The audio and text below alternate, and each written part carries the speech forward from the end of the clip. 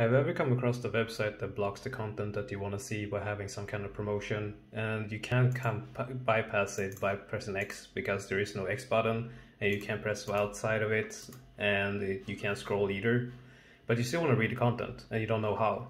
Well, this is how you do it. Start by right-clicking and pressing Inspect.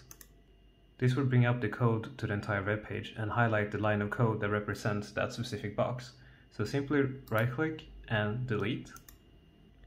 To remove the dark layer, we have to look up a couple of lines of code from the where we just marked and find something called style equals opacity. And now we have just to delete this by right-click, edit as HTML, and then we just delete this code.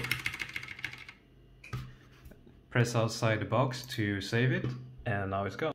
To be able to scroll again, you have to find something called the body tag at the top of the code, and you right-click on it, edit, and then here you add something called style overflow visible. Just like that. And to save it, just as before, we press outside the box, and now we can scroll.